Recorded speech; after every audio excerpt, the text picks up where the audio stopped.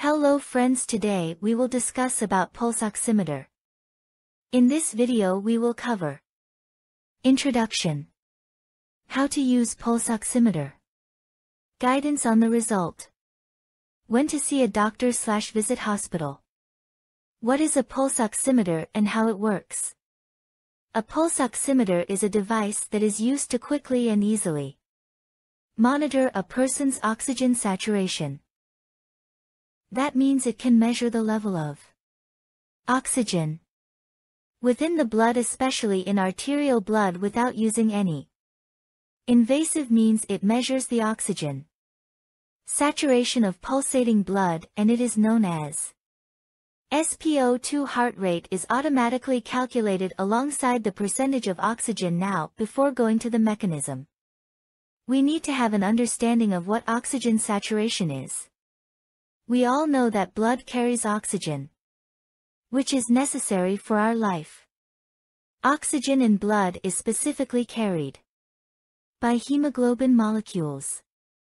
Now here you can see two hemoglobin molecules. One is with oxygen and one is without oxygen. The hemoglobin without oxygen is called deoxygenated hemoglobin, and the hemoglobin with oxygen is called oxygenated hemoglobin. Oxygen saturation simply refers to the percentage of the available hemoglobin that carries oxygen. Take the situation below. There are 10 hemoglobin units and none of the 10 have oxygen. So the oxygen saturation is 0%. Now here 5 out of 10 hemoglobin have oxygen. So the oxygen saturation is therefore 50%. And of course, when all the hemoglobin have oxygen, the saturation is then 100%. Now let's see how Pulse Oximeter works. Here you can see Pulse Oximeter uses light to work out the oxygen saturation. Light is emitted from the light source, which goes across the Pulse Oximeter probe and reaches the light detector. Here you can see this is the light source and here is the light detector. If a finger is placed in between the light source and the light detector, the light will now have to pass through the finger to reach the detector.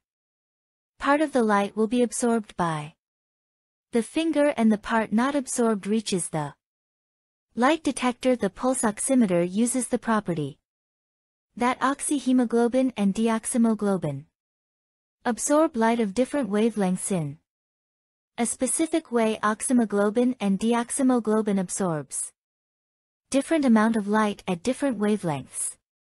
Now Pulse Oximeter emits two types of lights. One is red light, which has a wavelength of approximately 650 nanometer, and the other is infrared light, which has a wavelength of 950 nanometer.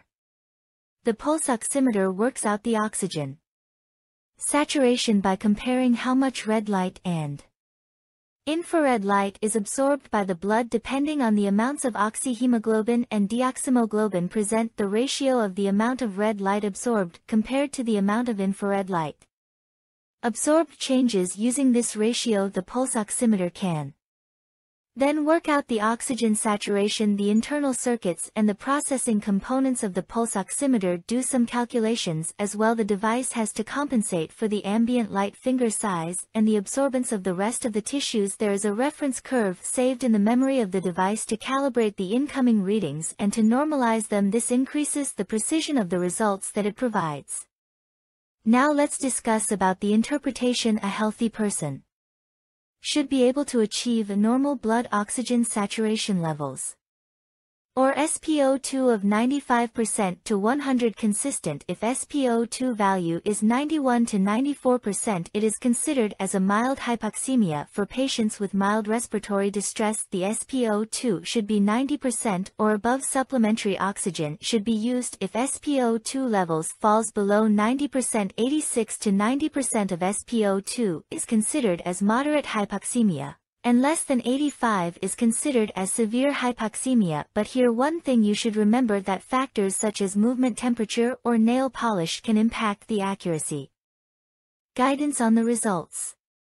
During a severe breathing attack, it is possible to have a normal oxygen level.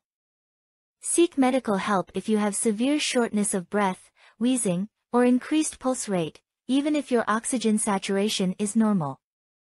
If any of your readings are in the orange or red boxes below, you should seek advice according to that. Color. This is all about Pulse Oximeter. Thanks for watching. Doctor Online 24/7. By Dr. Sana Bawani.